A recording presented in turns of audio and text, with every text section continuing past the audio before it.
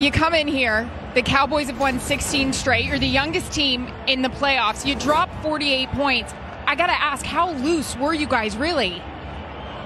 Real loose, I guess. I mean, we came in here with the mindset that we were going to dominate.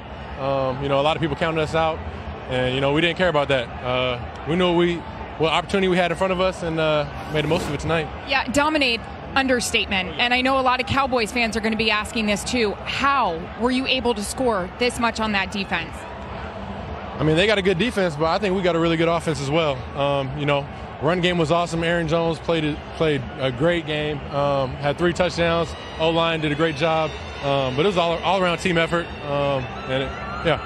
Yeah, and you said coming in it was a big accomplishment to make the playoffs. Now what is it to come in here, do what you did, and move on, Jordan? What does that mean?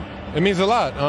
It's just testament to the team and how we work, compete every week, and obviously now we got a chance to go play the Niners. So obviously another tough road game, great team, so get ready for that. Got to go back to snow now. Oh, yeah. Go back to work. Congrats, Jordan. Thank you.